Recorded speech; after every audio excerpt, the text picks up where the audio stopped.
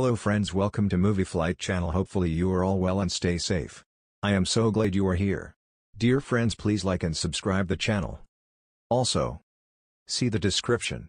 Let's start the movie summary. The Bad Guys follows a gathering of carefree lawbreakers who incline toward their rap as the anti-heroes of the animals of the world collectively for rushes and benefit.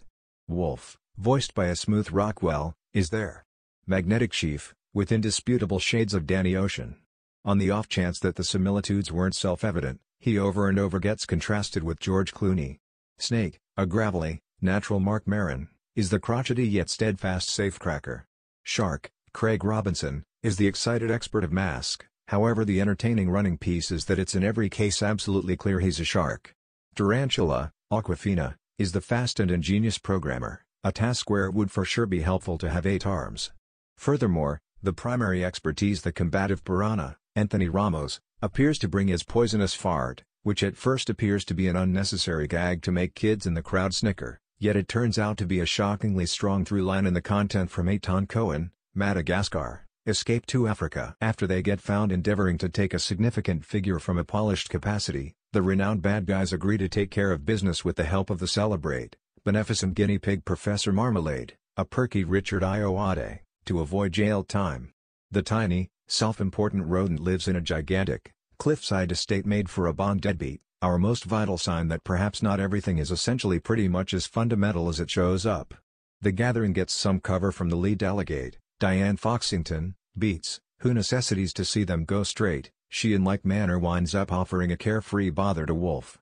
However, Wolf's arrangement is for the bad guys to envision they've become legends to bamboozle everyone and remain awful. Sound perfect? They've become heroes to deceive everybody and remain bad. Sound great? The movement is vivid and vivacious, practically relentless, truly, and the actual satire is at its most roused when it unobtrusively plays with the normal senses of these humanized animals, the manner in which Snake sheds his skin mid-heist, for instance, or how Tarantula strolls across a fingerprinting cushion when the posse gets set up for prison.